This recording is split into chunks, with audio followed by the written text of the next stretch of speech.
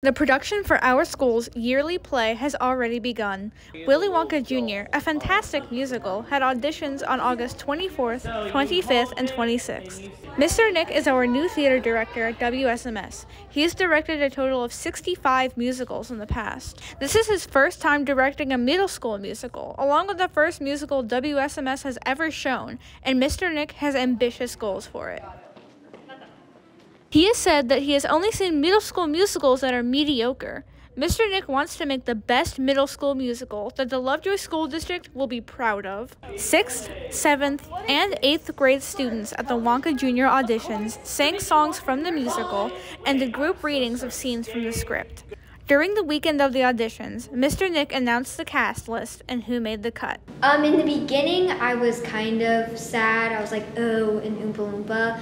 But then as we started going to rehearsals and stuff, I learned that I have more choreography than I expected. And it's really fun. That took me. I thought it was going to be like nothing. Well, I wanted to be the reporter, Phineas Trout, but I think it's just kind of fun being an Oompa Loompa because you get to do so much choreography, and really there's no Willy Wonka without an Oompa Loompa. I'm very happy with being Miss TV. She's so fun to play. I'm having so much fun.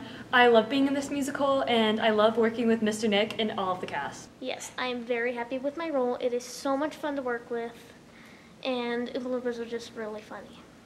This is a great start for a new theater, and you should do it next year. About this entire experience. I like the experience. I think it's a really well put together show. And in terms of school stuff, this is one of our more fun school plays.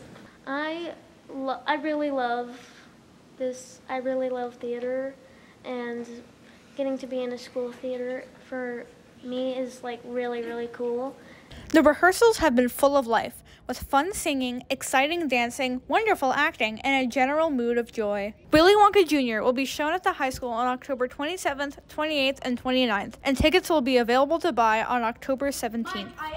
There will be $10 for students, staff, and seniors, and $12 for adults or parents. Support your peers and your school by seeing the play. For WSMS News, this is Lauren Koons and Kennedy Olson reporting. How party